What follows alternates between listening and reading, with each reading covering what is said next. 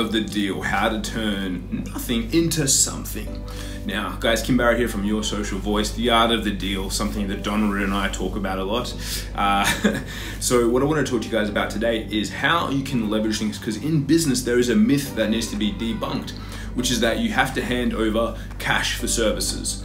Now, I'm not saying that you don't have to pay for services, but what a lot of people think is that the only way to pay for it is with money. When in reality, there's time, there's energy, there's effort, and there's something that I really like to do, which is a Contra, which is a swap of services as well. Now, first off, I have to debunk that myth that you have to only use cash, because for so many businesses, they actually have sometimes a lack of cash. They might be resource rich, they might be product rich, but they have a low cash flow. And they don't really take into account the other ways in which they can operate, the other ways in which they can position their services to help them get even better results. Now, what is the art of the deal? Well, ultimately what you need to come up with is something that works for both parties. For you to be able to shift from using cash to using other resources, it has to be something that is a win-win scenario. Right? Every deal in business should be like this anyway. It should never be a lose-lose or a win-lose. Obviously lose-lose no one wants to do, but a win-lose should be equitable and fair on both parts. And I'll tell you guys a few stories about that and how we've been able to do that also. Now, to start off with, like I mentioned, it needs to be win-win. And what I think is the easiest and most equitable, fair way to look at things is go, well, what is the retail value of both parties, what they want to put forward, and how can you come to some agreements of it, right? And I'll share with you a few things that we've looked at and done over time, and it might give you some ideas on what you could do also. Now, am I saying that you should always do this? No, because sometimes it will devalue your service to someone that would actually purchase it. But in other times, it may be something where you do have a good product or service that someone else wants, and you are also needing their product or service, and you can come to an arrangement. That's the art of the deal. So for example, some of the ones that we've looked at and we've done previously is, obviously you may have seen the one how I got a free car. Obviously free, I didn't pay cash is what I mean there. We got a new dividing wall here in my office, just off to the right of the camera is I'll show it this way, is a dividing wall that we got done, right? And that was done for us in a Contra of services. Then we also got that tinted. Right, we got it frosted, which was done by a Contra of services. We've had cleaning done for the same thing. We've just done a deal with someone who's helping us get on more podcasts in return for our services.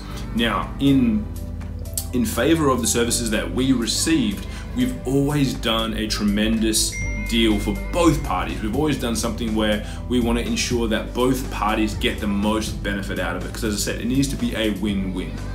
So on every case, as much as possible, we looked at how can we do this and position it where the other party gets a tremendous deal, right? So for example, with the car, if you've gone back and watched that video, what we actually ended up doing was swapping some funnels and websites, membership sites for the products and services that we've then basically got ourselves to do a deal with them. And that's how both times I've also had we got a X-Trail start of last year and a Range Rover this year, right? That's how we were able to do and structure these deals. Because also the biggest point that I would recommend for most people to take, because I'm not saying that if you just start thinking like this, you're going to get all this free stuff or you're going to be able to get all these complimentary services.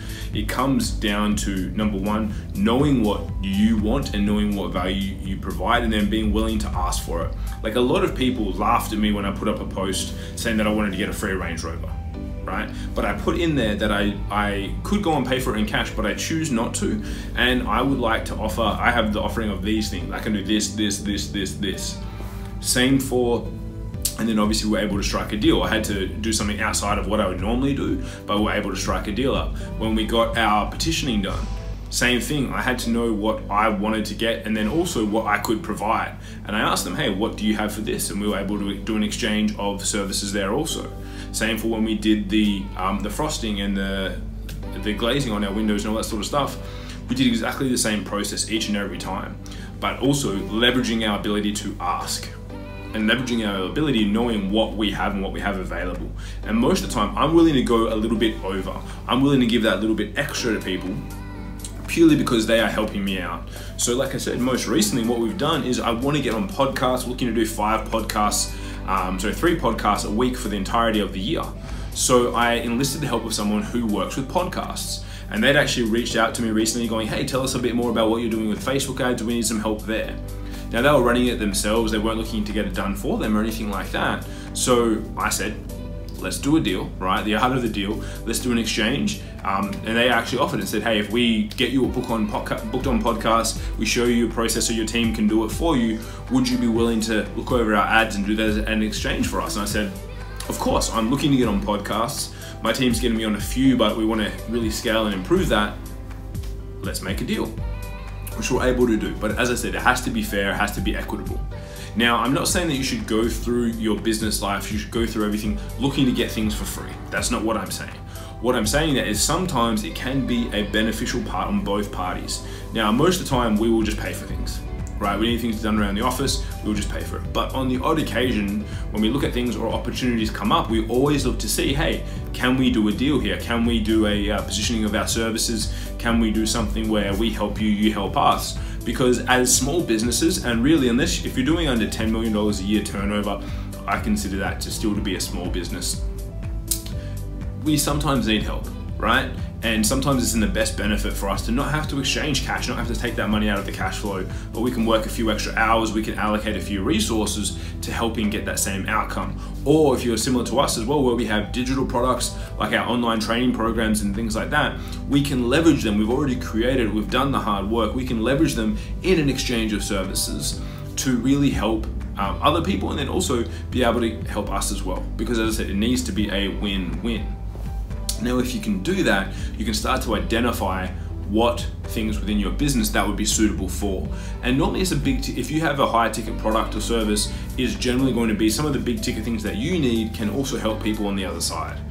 But you have to be willing to adjust. You have to be willing to adapt because exactly what you're looking to offer may not be suitable. Right, I know that happened for me when we looked at what we were going to do for the car that we were able to do. The deal that we were able to do there, it wasn't exactly what I wanted to offer to start off with because that was already done. But I didn't go into it with any expectation. I went into it going, what do you need? Where are you at? What help could I provide you? You know what I want. They knew I wanted a car. And I said, well, what do you want? Ideally, we brainstormed, we had a bit of a chat about it, and we're able to come up with something that would work for them.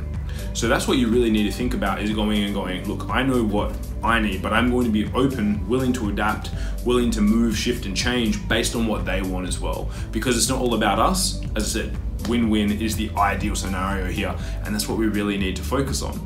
So I'd encourage you guys to take a little bit of time and think about this as an exercise. What are some of the more expensive products or services and things that, number one, you have offered? List them out on one side, and number two, what are the things that you need at the moment for business growth? And then potentially see, are there other businesses, small businesses, that we might be able to do some sort of deal with where we can help each other here?